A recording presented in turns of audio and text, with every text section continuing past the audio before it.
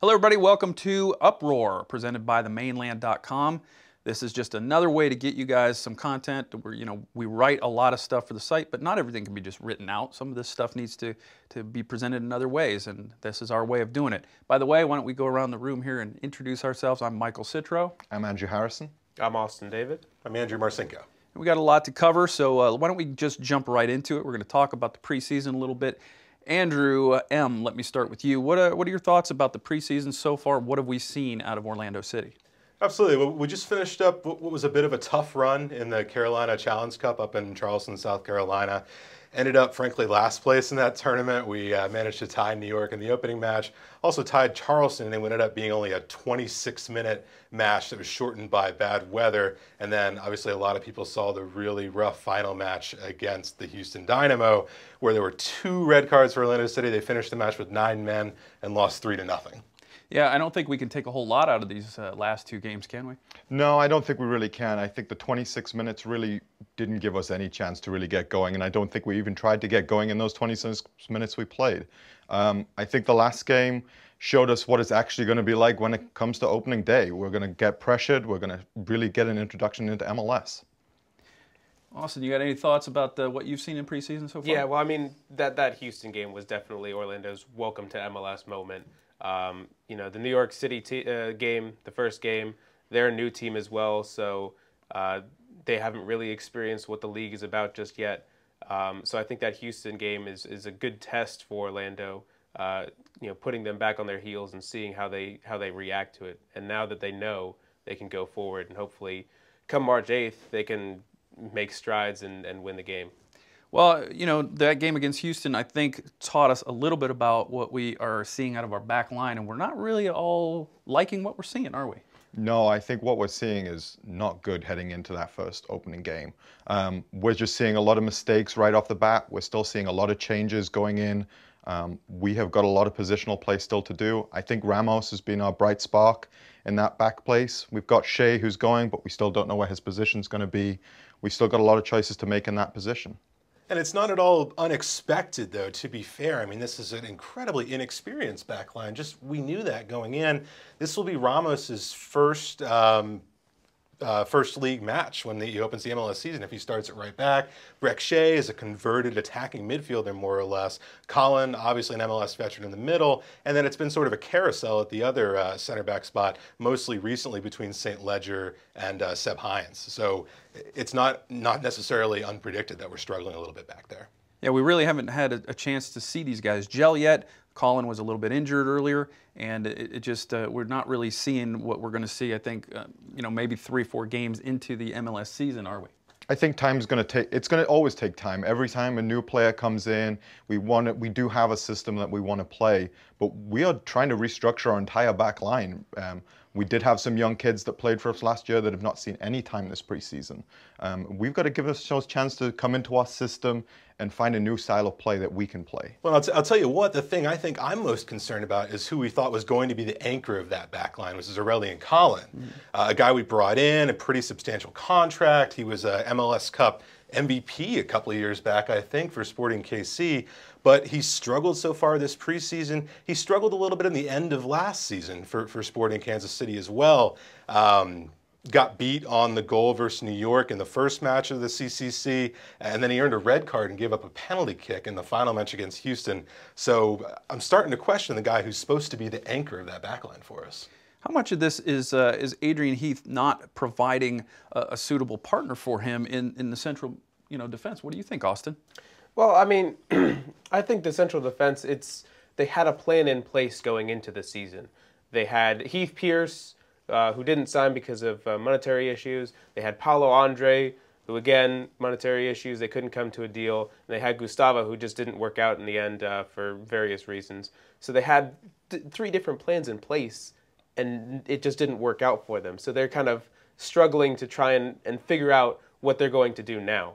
So it's a tough place to be. And when you jump back to Colin too at SKC, he had Matt Beasler, famous in the World Cup this summer, next to him in the center back position, and then Chance Myers, a really solid MLS fullback, was paired next to him on the wing.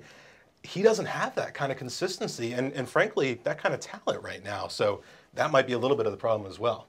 Andrew, what do you think? Did we miss the boat a little bit in the expansion draft and the Chivas USA dispersal draft that may be providing some depth there at center back? I certainly agree we did. I think we missed some major pickups that we could have had. I think David Horst was playing in the Houston game. He could have really given us some solid MLS experience taking into that opening weekend. It's really something that we're sadly lacking right now. And going back to Heath, as you know, he had options going in. Maybe they took that risk, and that risk's not really paid off. Well, you know, we could talk about the defense for a little bit longer, but why don't we shift gears a little bit and talk about what we think is really working, and that's the really great chemistry that's developing between Kaká and Kevin Molino, a guy that we all know very well as Orlando City fans. What are you seeing from those two? I think we're seeing some excellent things. We didn't think this was going to happen this quickly, and we're seeing some great link-up play. They seem to be reading each other really, really well. And they're both making those runs that they both need to be doing, and they both have great vision going in through the center of the park. I think it's great. Sure, and we were able to cover the matchup versus BK Häcken, the Swedish side that was a media-only friendly, and we saw a great play. Kaká beat his man into the box, sent a hard, low cross right through the middle. Molino was right there to touch it home. Oh. A lot of Orlando City fans would love to hear Kaká to Molino goal a lot this season. Right, and I honestly thought those guys looked like they've been playing together for years. They've really been linking up well in multiple games. That's proven out with Kaká having 2 goals, 3 assists, and Molino also getting on the score sheet. So we're seeing a lot of good positives out of them. What else are we seeing positive-wise out of our team in the preseason so far, Austin? I think that entire right-hand side is really clicking well.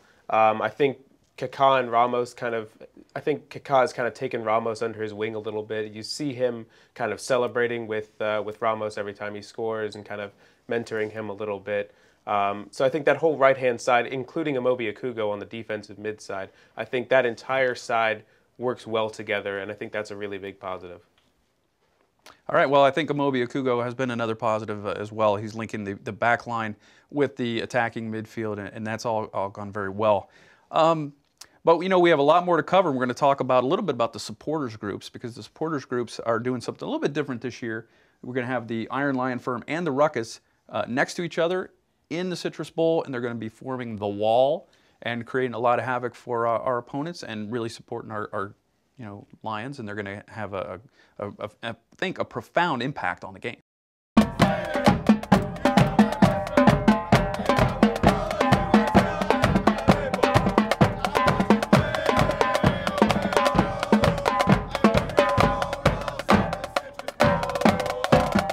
Well, I've been extremely impressed with the supporters of the Orlando City Lions.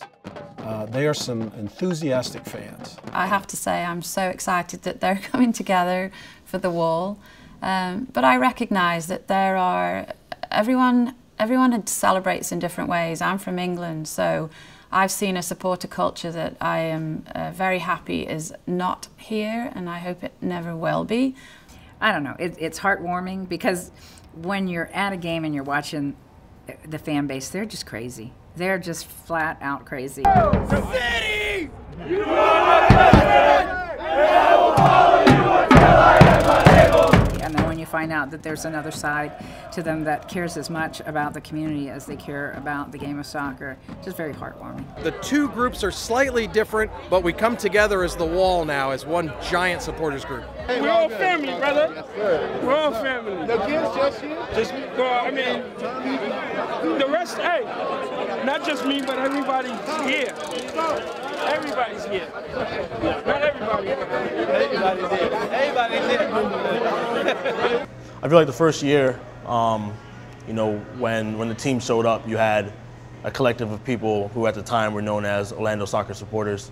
And it was really just the initial spark of supporter culture.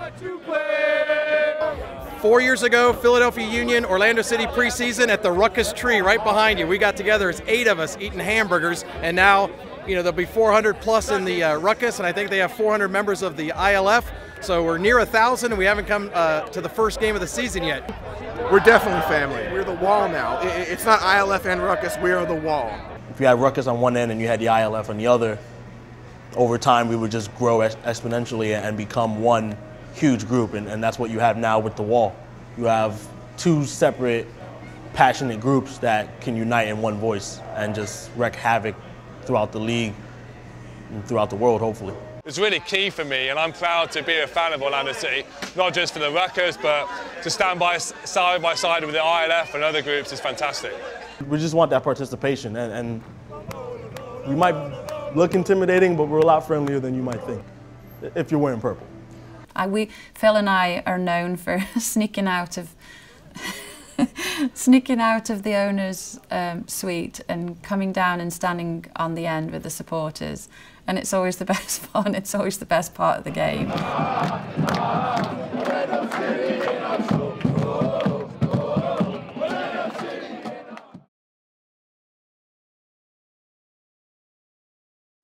Well, guys, you know, we're not quite done with the USL yet, even though Orlando City's not playing in USL, and it's not USL Pro, it's just USL. We still have an affiliate up in Kentucky, Louisville, Kentucky, and it's Louisville City FC. And here to talk to us a little bit about that, we're going to bring in our correspondent from Louisville, Jeff Milby, who writes our weekly updates. Jeff, give us a little bit of insight as to what's going on up there in Louisville. Well, it's preseason right now. They've missed 2 games had scheduled. They've been canceled because of weather. We've had about 1.5 feet of snow, so the fields were unplayable. But they're also still signing players, 13 players right now signed. The next opportunity for them to play will be on Tuesday. They'll play at Indiana University in Bloomington at 3 o'clock. So that's preseason. Jeff, are you excited about the signing of Brian Burke? He played in the Orlando City system before. He's played with O'Connor. He's played under Coach Heath's system. Are the front office at Louisville happy about his signing? Yeah, they were really excited when they brought him in.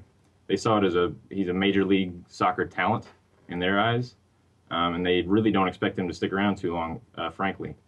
But yeah, he has familiarity with the coach. He played with him, obviously. He knows the system, and the expectations are pretty high for him up here. Hey Jeff, Andrew here. So we know the story of Orlando City making their way from USL to Major League Soccer. What do people down in Louisville think of that? They have a great supporters group in the Coopers that have been very vocal on Twitter. There's a Louisville's MLS Twitter account. What's the vibe down there as far as whether they can ever make their way to Major League Soccer and follow in the footsteps of Orlando City? Well, I think people up here are pretty optimistic about it, especially within the soccer community, meaning like the Coopers and the team itself. Last I heard, we were 2nd in the league in season tickets sold, behind Sacramento. So that's pretty, a good number to have, or a good statistic to have. The big question for me is whether or not outside of the soccer community, if we can get the mainstream sports fan in Louisville, Kentucky to pay attention to the team. And I think that may be the biggest question for long-term success for the team, because there's a question as to whether people are taking it seriously, both because it's a lower division team and because it's soccer in general. But as far as the team itself goes, they are planning for MLS. That's their goal, that's their expectation, that's what they want, and they're not at all expecting this to go poorly. They think it'll go really well. And like I said, 2nd in the league in season tickets, it is going pretty well so far. Now, Jeff, Austin here. You guys have got, you guys are building the roster. You got a lot of midfielders. You got one forward in Matt Fondy.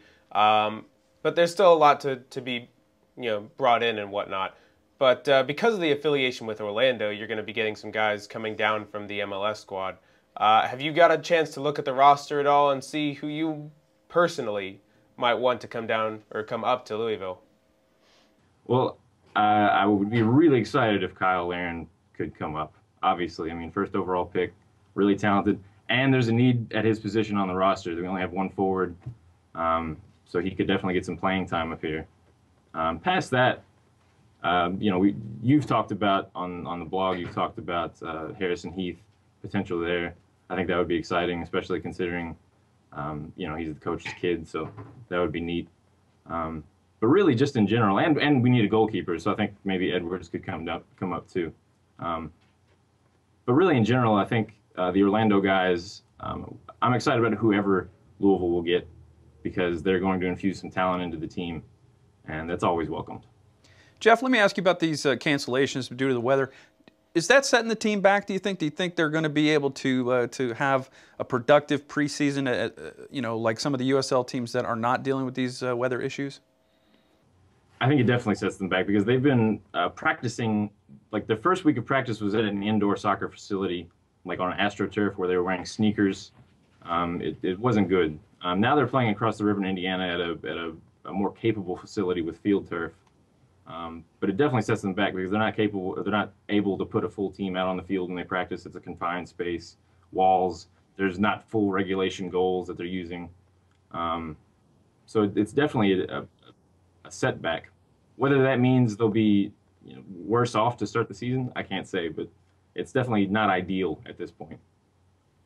Well, Jeff, you know, we're going to be looking for more and more updates from you as we go along. We're going to certainly make sure that any Orlando City players that are on loan to Louisville are getting a lot of ink. You know, not that you have ink on the internet, but you know, the internet equivalent of ink. We're going to be getting a lot more of that from you as the season goes on. One last question before we let you go is, you know, how is the baseball stadium fitted for soccer that the team's going to be playing in? And you know, are there any lingering issues or anything like the the warning track and the pitcher's mound and that kind of thing? Is that all getting taken care of? They just released their plans for the pitcher's mound. It's going to be a retractable system using a corkscrew. Like it's not going to be hydraulic. So it's pretty unique. They were excited about it. Cost, I think, $165,000 was the number. But they're shipping that in now, and they were supposed to install it this weekend. But as far as the turf goes, that is going to be a problem. And I've talked to O'Connor about it, and he was concerned because the infield and the warning tracks, they're supposed to use a special turf. They haven't announced what that special turf is, but they're going to have it. And it's definitely not ideal to have multiple surfaces on your field. Also, the dimensions of the field aren't ideal. It's going to be a little short and kind of fat. And O'Connor didn't really like that when I talked to him. But it's definitely the best place for them to play as far as the stadium is. So they sort of have to make do with the field because it's the only reasonable, as far as a business goes and getting fans excited about it, it's the only place they can really play. So is it ideal? No. Could it be better? Maybe. But it's what they have to do. All right, well, Jeff Milby, our Louisville City FC correspondent, thanks so much for giving us the lowdown on our USL affiliate. Thanks for having me. So, Orlando City and Louisville, we talked a little bit about guys who might be going up there, Harrison Heath, some of the young folks that we have on the team. I think we're going to send a goalkeeper up, and, you know, what are your thoughts? I think right now Orlando has 6 people up in the forward position. I think we usually typically play 1 up front. We're not likely to see that change right now. I think Louisville's got to take some forwards. I'm probably going to say it's going to be Laren, just for that competitive playing time. He played well in college. He wants to stay fresh, and if we need help later on in the season, he's going to be ready to go. And we know we have a lot of midfielders down in Louisville already, but you have to think that Harrison Heath and probably Estrella as well might be headed down there too. Okay, well, you know, we've talked about Orlando City, we've talked about Louisville City, and now we're going to talk about another team that's here in town, the Orlando City Foundation.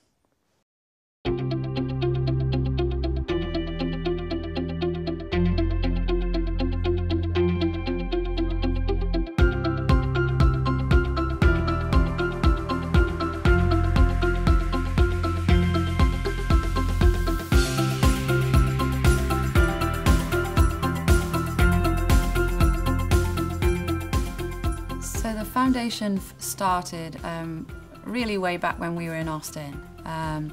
When we first started the team, we wrote into our players' contracts that they had to do 28 hours of community service at our direction. And then when we moved here, we wanted to continue that outreach into the community. So same thing, we wrote it into the contracts. And really that's how the foundation was born. We sat down and said, well, this is something we need to do. So it's 2 years now, I think, the foundation has been up and running. They really wanted to be community partners. Kay has been outstanding. She kind of strikes me as like the first lady of soccer here in Orlando. All of our members know that if they ever have the need to help anyone or to do anything, we have an army in ourselves that we're willing to point wherever Kate Rawlins needs and whatever the foundation needs to do. They've rolled up their sleeves and really ingrained themselves into the community. I personally have a lot invested with the foundation. I love everything that they're doing for the community, and I think that's a huge, important thing because soccer is about your community, at least professionally, and that's actually one of the reasons why I fell in love with the team initially. They said it was for the city of Orlando. It wasn't for the sponsors or anything like that. It was for the people who live here, who are going to support here. The work the foundation does and anything that they might do, we have so many members who are always willing to answer the call for anything they might need. Any extra pair of hands that they need, we're willing to give. But it's always been, it's one team, it's one project, it's one stadium, it's one fan group, it's one community. That's pretty much the way we do things here in Central Florida. I believe that the Orlando City Soccer Foundation will be an integral part of our community for as long as the team is here, and I expect that to be for a very long time.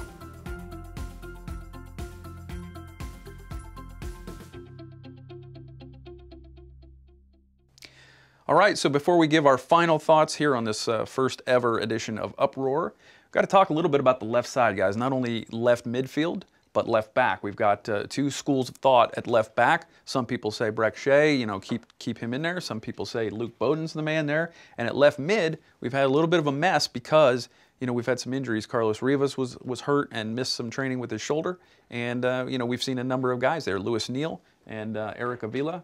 And, you know, what do you guys think we're going to do about that left side? Well, you know, like you said, there's a lot of options. Breck Shea has pretty much started every preseason match at the left back role, which is more or less new to him. I know he's played it here or there, but was primarily an attacking midfield player while he was in England and before that in MLS as well. We do have Bowden waiting there, who was a great player for us in USL for a number of years. On the left mid, though, Luis Neal has started most of the matches, an MLS vet, but also has spent years in the Championship in England with Stoke and a number of other clubs. So a solid option there as well, a veteran experienced player who's started a lot of matches for us at the left mid this preseason. I think at left back, I got to say it's going to be Luke Bowden. I think he gave us so many minutes last year. He's had that experience in the Championship from his time before he ever came to Austin and Orlando City. I know Shea has started there a lot, but really his best times were when he was playing that left wing role. I know he's had a solid performance in the preseason, but we have such a shaky defense. Bowden knows the system. He's not having to relearn his job, which was really what we're asking Bowden to do. And on the left wing, I'm going to say we're probably going to see Rivas there when he actually makes the cut and he actually recovers from injury and gets going. I'd expect to see Luis Neal start the opening day, though. No, but you say Breck Shea has played well this preseason, though. We've had issues. We've had defense has been weak. We talked about the backline concerns. I thought Breck Shea has been more or less a bright spot. On top of that, he brings a lot of attack to left back, more so than Bowden. Bowden's a good player. He might be a little more solid defensively, but Breck Shea has elite speed, truly elite speed. And at the fullback spot, when you can get forward and attack, you're doing more for your team defensively by taking the game to the opponent. Has he really shown us that elite speed, though, in the preseason? I don't think he's shown us that elite speed, and when we've actually got the frailties, one part of the corner of a wall doesn't make it a wall. We still got many more places that people can shoot through.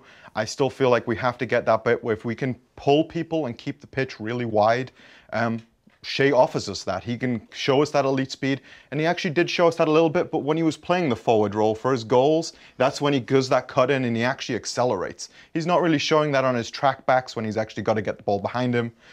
Bowden showed us that last season. I feel like as a fan, I want to see those kind of minutes come from somebody who's actually shown that commitment, is willing to track back, and actually spends a lot of time playing defense.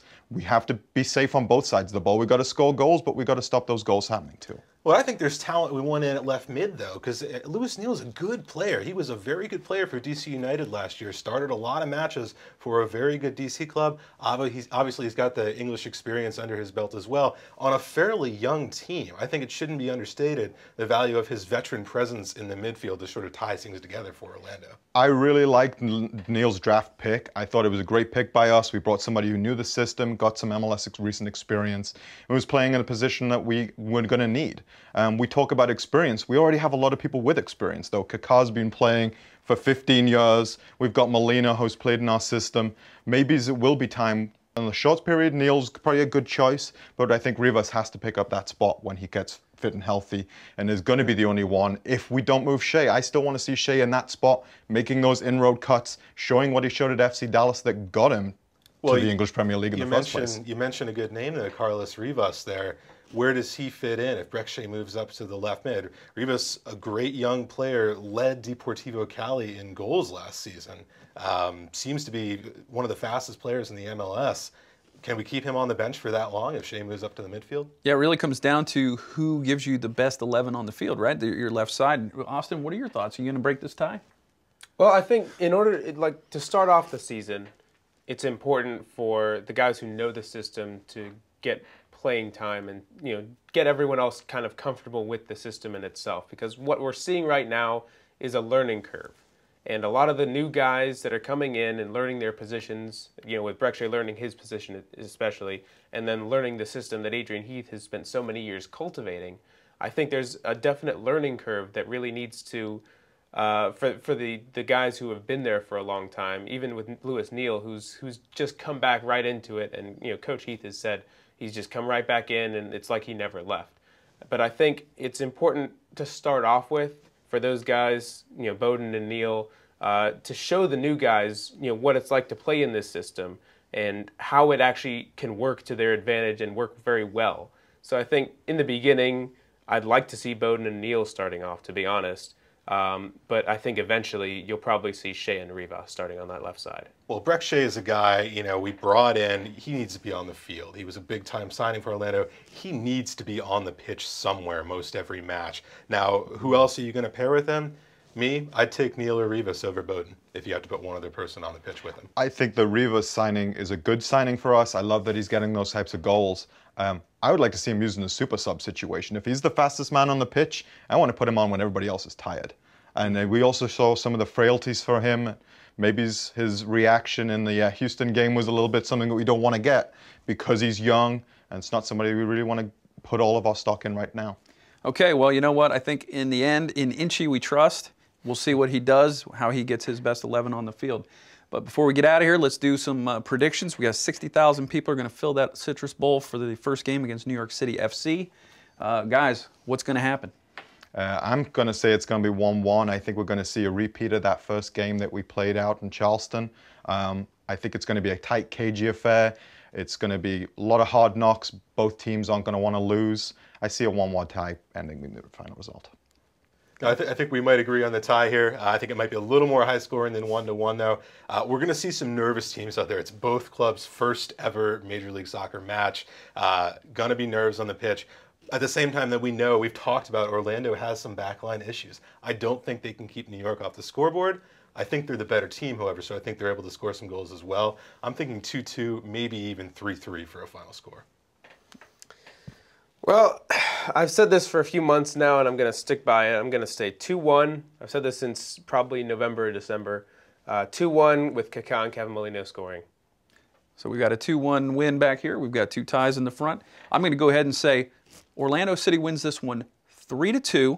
I think the backline's going to give up a couple goals, but I think that 60,000 crowd is going to buoy the guys in purple on the field. They're going to score some goals for the home team and the home crowd, and we're all going to go home happy with a 3-2 win. I think we can all definitely agree it's going to be a really exciting match on the field, whatever the final score. Absolutely. Well, you know what? This has been fun, and we plan on bringing you Mainlanders more of these Uproar features as we go. But until next time, I think we're going to call it a day. We'll see you online, and go City!